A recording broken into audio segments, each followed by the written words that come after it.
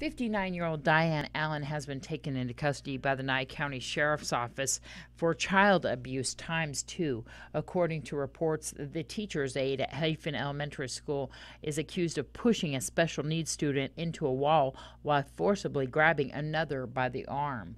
According to the Nye County Sheriff's Office press release, the deputies interviewed the two children at the school on Monday, each of them claiming to be abused by Allen. One of the boys told a deputy that Allen slammed him into a wall at the school in the hallway as he was told to get in line. The boy stated that he had pain in his shoulder, arm, hand, and head as a result of the push. The other child told the deputy that the teacher's aide grabbed him by the arm during another incident, causing a small bruise. A teacher at Hafen Elementary School allegedly witnessed this incident, stating that she was shocked to see the student pulled like that. Allen has been booked into the Nye County Sheriff's Office Detention Center and is facing charges of child abuse. This is Deanne O'Donnell for News 46.